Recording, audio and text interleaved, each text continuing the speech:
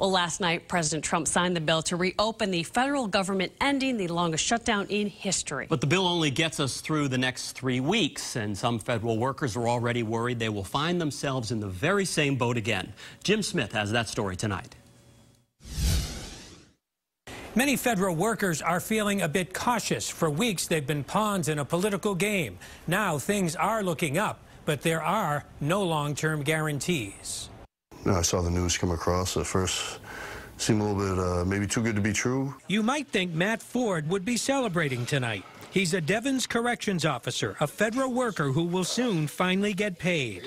But despite the temporary shutdown agreement, he worries about what might happen if a final deal can't be reached and the shutdown comes back. Yeah, it's concerning. You know, you want to plan for things in the future, but instead you have to live in the now because you don't know if you're going to be receiving a check or not.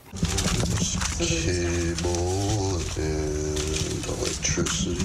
He's gone 35 days without pay, 2 bi-weekly checks missed, but he kept working anyway and even picked up a second part-time job. He's fed up with politicians from both sides. He looks weak if he backs down. They look weak if they back down, and they're all still getting paid. They're playing with my money. They're not playing with theirs. Now, this single father of 3 is hoping for better times, but the scars remain. It's politicians being politicians and at the expense of the people who put them in office. And Matt's oldest son is in college, and Matt was worried that he would have to pull him out because of tuition bills.